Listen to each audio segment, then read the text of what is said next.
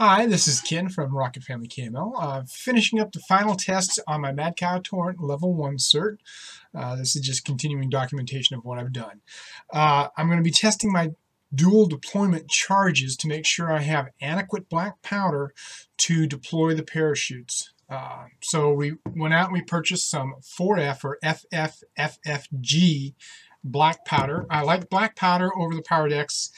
Pyrodex, you have to really compress it tightly for it to function the way it's supposed to burn right. Black powder is a little bit less sensitive about that, more forgiving. So if I don't quite get it perfect, I'm not going to lose my rocket to something as simple as that. And again, that's my personal preference. Things I've done in preparation for this is I have removed the eBay sled. That is so I don't potentially damage my eBay sled. Why do I want to damage my electronics when I don't need to? And in preparation, I've set up some wires, and what I do, these wires will be hooked up to the igniters. I've twisted the ends together. This is the end that I'm going to be connecting to the microclips for the igniter test, and then I'm going to shield it so I don't damage that with the piece of wire that I stripped, flex outer shield that I've stripped off. Now it's protected, and that's how you find your igniters on your high powers come like this, your mid and high power engines. That's so that you can't accidentally static charge and set off the igniter. What I've done is I've already hooked up my aft one. It's already set in there and taped in place. This wire is going to run through the rocket body down and out the engine where the engine goes in, and that way I'm not damaging the outside of the rocket with wires hanging out through the side. Then through the air port, it's also the port that I used to turn on and off the eBay sled. I ran those wires up, came through, and this will hook to my igniter in the top cup. And again, I'll put the igniter in the cup with the satchel charge that I'm making, and then connect the wires up, tape it all up, and we're ready to take it outside and test it. So we're going to go ahead and start weighing out our black powder and doing our calculations for everything, and we'll get it set and get going. Alright, so I've used a tool online called the deployment charge calculator. You can get it through different programs online. Just Google deployment charge calculator, dual deployment charge calculator, or talk to some of your local guys, and they'll be able to help you out with that. I get mine at info-online.org, and it's a great rocketry forum. So we're going to measure out our powder after we calculated it. For the upper tube, we calculated that we have, taking out the fact that you have a nose cone that extends back to approximately here, and then we have the eBay coming up to approximately here. We need to take out that. So we actually only have a 6-inch section of body tube that we're trying to create gas and compression in. I've seen a lot of videos online where people have done these tests, and they're really energetic, and they shoot that nose cone way off over the horizon. That's a little exaggeration, but they really shoot the nose cone far off, and there's no need to blast it off that way. You're just trying to get it off and do the job. And remember, you're going to be in a less atmosphere, so it's going to come off a little bit easier, which is why we use shear pins in the nose cone anyways. So I've calculated for 6 inches with 4F, that's FFFFG black powder. We're going to need for the bottom tube approximately 0.58 grams. So I've got my scale. We turned it on. You let your scale sit for a little bit to stabilize itself. If you've gone from warm to cold or vice versa, let it come to temperature. Make sure it's clean. I'm going to use a little piece of paper here, and then we're going to zero that out. And now we're going to get, I only go 1 decimal below the point, so I'm going to kind of have to just guess at what 5/8 is. So we'll take and we'll just lightly sprinkle the powder on there. That's 0.1, 0.2, 3, 4, there's 5.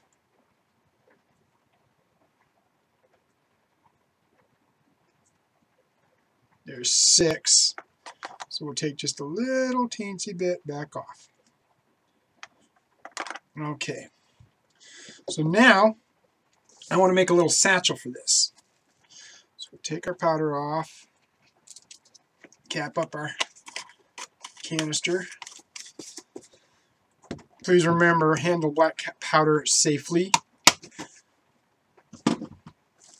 Now I'm going to take some saran wrap. I'm going to make a little satchel out of it. So I'm going to cut off a piece here. And I'm going to pour the black powder right into the center of that. They have all sorts of little containers you can use, whatever you're comfortable with. If you have the budget to be able to go out and buy things, by all means, go out there and buy the different things that you can use to make these. Okay, again, I'm only using Estes solar igniters. I don't see the need to go crazy and use electric matches for a test like this. I really don't have the money to throw away on electric matches. So we're going to go ahead and do it this way. So now I'm going to take this charge that I've made this little bindle out of. I'm going to kind of pick it up here. And I want to keep it all central. And I'm going to get my igniter in there. And I'm going to just kind of bundle it up to my igniter. And the idea is that I've got everything compressed into this nice little bundle, and I'm trying not to twist my igniter wires. Okay, so now I can take this. I'm going to push the saran wrap down so I expose my wires more. And I'm going to attach or wrap it with some masking tape. One thing I will remind you about is if you wrap the masking tape tight, you're increasing the explosive potential of your... And the reason I'm taping up here between the wires is so I don't have any stray powders come out. And this isn't a tight tape. This is just enough to hold the bindle together. If you tape it too tightly, it's like fireworks. It'll go kaboom, and we don't want kaboom. We just want it to burn rapidly and toss out our igniters, our parachutes.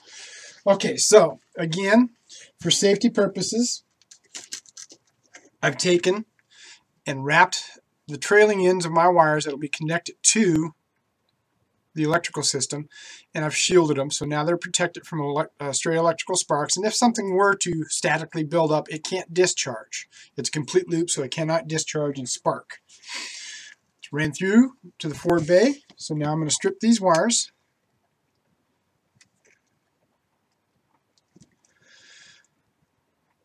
And something about wire cutters, remember there's two types of wire. There's solid, which is what I'm using now, and there's stranded wire.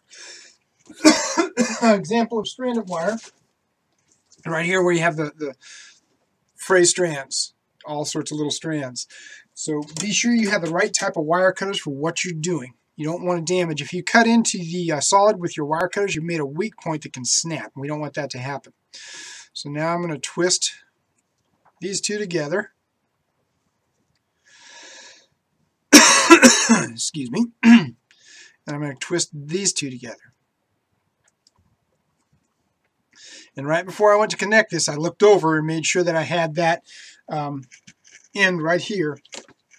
And I know that there's nothing connected to it. Always double, triple check. Look to make sure you're not going to accidentally hurt yourself.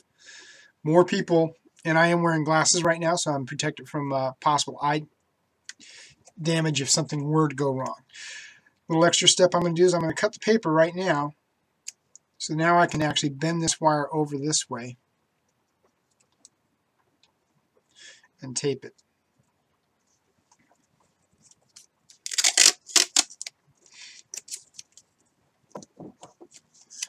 In place, just like this. So go around that twice, and again I'm trying to protect wires from crossing and short circuiting. And then we'll look, no short circuit wrap there. We'll go around this one. I'm going to add a little bit more there on the top. I'm just trying to make sure that I have good contact with my wires, but not a short between the wires. I don't want that to happen. I'm also trying not to compress this too much. Now I can take it and I'm going to wrap around this eye bolt here to help stabilize it. I'm going to stuff it in my cup. I'm going to tape it in place in my cup.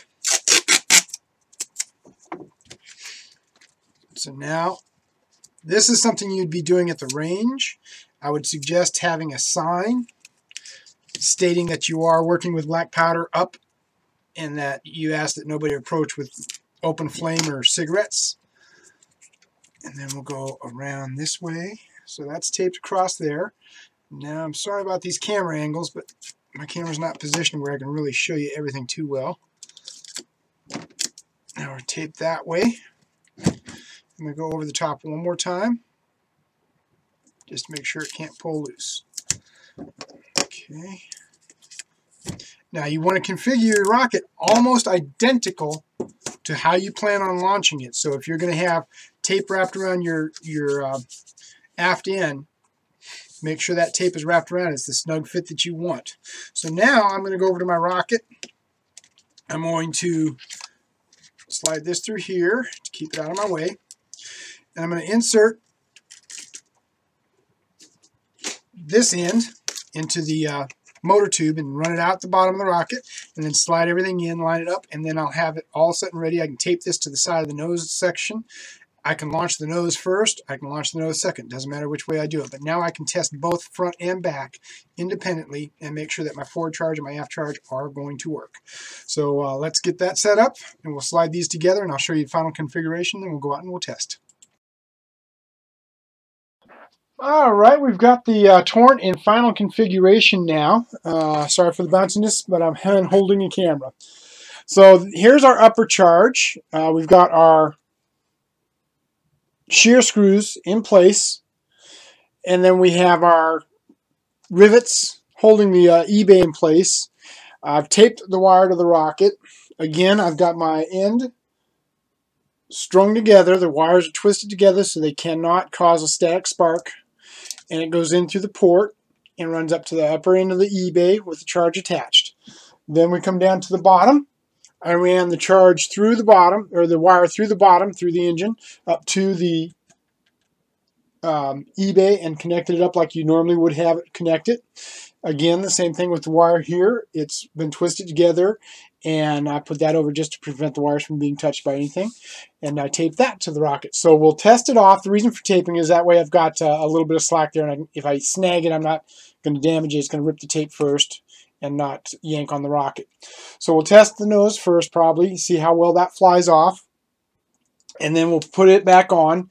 And then we'll test the lower portion and see how that works. So take it outside and we'll start our testing. And yeah, my bench gets a little messy, but compared to what most people say, my bench is pretty clean. All right, we're getting ready to do a test. We have a continuity and armed. 5, 4, 3, 2, 1. And we have a successful test. Testing aft deployment or drogue chute deployment charge, 1 gram. We are hot. 3, 2, 1. We have a success. So I'd say we had a couple of successful tests there. We had good deployment of the upper section, the nose cone. Chute came out and went full distance, which is nice. I could have put a little more energy in the bottom one, but that's easily adjustable. So the recommended charge is 1.27 for the bottom. I did 1.0 grams, so I'm going to go ahead and up it to 1.2, and we should see sufficient deployment at that point in time. So now we're going to reassemble the rocket, put the E-bay back in, and get everything else set up and ready for flight, and level 1 certification flight here coming real soon. Thanks for watching.